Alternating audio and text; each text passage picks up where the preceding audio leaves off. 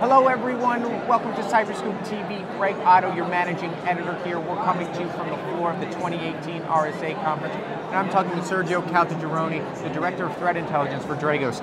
Sergio, thanks for joining us. Thank you for having me, Greg. So, your company has been doing a lot of work around actors in the ICS space. Kind of talk to me about what you've been seeing in terms of crash override and Trisis and all the other actors that you've been working to not apprehend, but give information to. Right. Probably not going to happen today.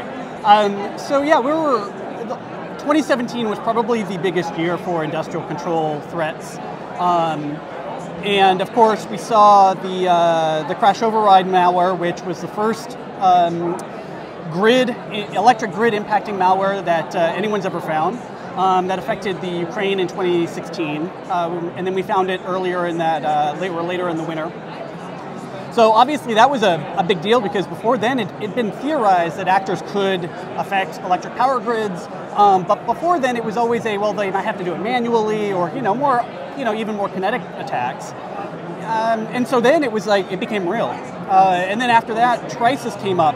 So Trisis, I would say, is if there's any one thing that people need to know about is that when we engineer industrial control systems, we generally engineer them not just to operate, but to be safely operated. And that term is very important. Safety means that the environment and people won't be harmed, people won't die. So in most cybersecurity cases that we see, even here at RSA, people talking about ICS threats, most people don't realize that the huge number of safety features and safety systems that are involved in these systems, and even if you did attack them, it's more likely that the safety system would be able to catch it and try to prevent something really bad from happening. Well, unfortunately, theorized way back in 2010, 2011, 2012, the idea of could somebody attack a safety system and how would all that happen?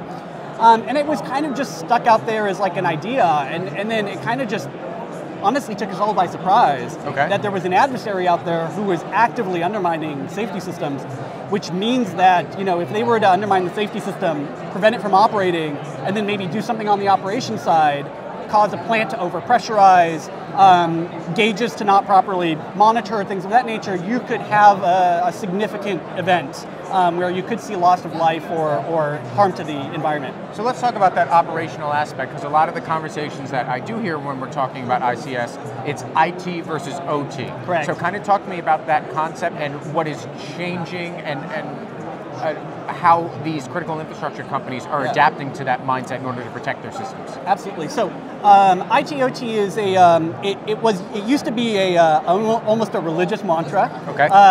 Where the IT side had their systems, their methods, their operations, their processes, and they were generally run by IT folks. And then you had the OT side, and that would be operational technology, and that was going to be run and operated by engineers who were responsible legally and ethically for the safe operation of physical processes. And the reason that they separated was traditionally was again because on the IT side you don't see the legal and ethical risks of IT systems going down, where on the OT side people will go to jail, people could die if bad things happen.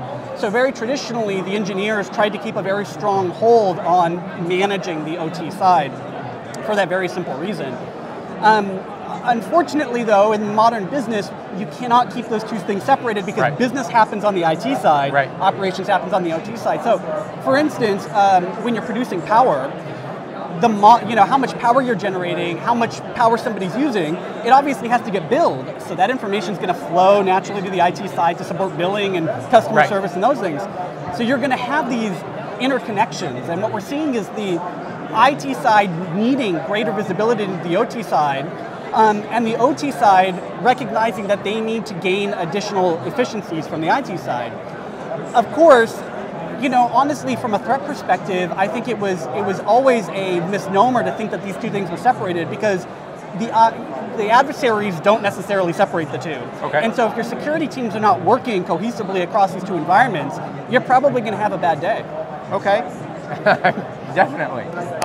So talk to me a little bit about, where do you see things going in this? Because this has been in the news now for a year and a half that these attacks have been happening. So do you think that critical infrastructure companies that are powering the water and powering the energy grid are getting up the course is what they need to do in order to make sure that they're not the next crisis, or are the attackers just becoming so nimble that this is going to become a bigger and bigger problem? Yeah, so this is already a big problem. We've gone past the point of getting ready for it because it's already here clearly, and I don't say that to emphasize FUD, but clearly because we have the evidence sitting in front of us. And so I think that the challenge we have is that when we talk about critical infrastructure and industrial companies, it's huge. We're talking millions of companies worldwide that are involved in this space: advanced manufacturing, oil and gas, upstream natural gas, downstream natural gas, oil refineries, electric generation, transmission, distribution, and so forth, right? And inside the U.S. you have literally thousands of individual independent utilities operating. Right. So how do you secure them all? The answer is we can't. And one of the challenges that we're facing is that what we're watching the adversaries do is utilize the regional smaller utilities as test beds, as operational proving grounds effectively, to build their capacity in order to go against their primary targets. That's going to be really hard because the smaller utilities, a lot of them are going to be municipal. They're not going to have the funding to support a massive security operation. They're going to be very low in the maturity life cycle. And so the challenge for us is, well, how do we bring all of this up? Because obviously a water plant going down in a municipality is just as bad as a major power plant going out.